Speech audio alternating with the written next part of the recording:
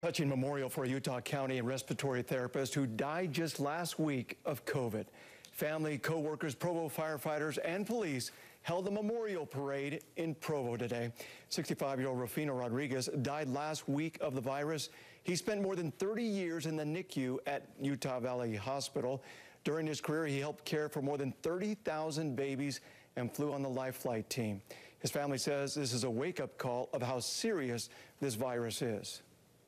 It's frightening, to tell you the truth, because it can happen to anyone. It can happen to me, it can happen to you, and you don't know what's going to happen.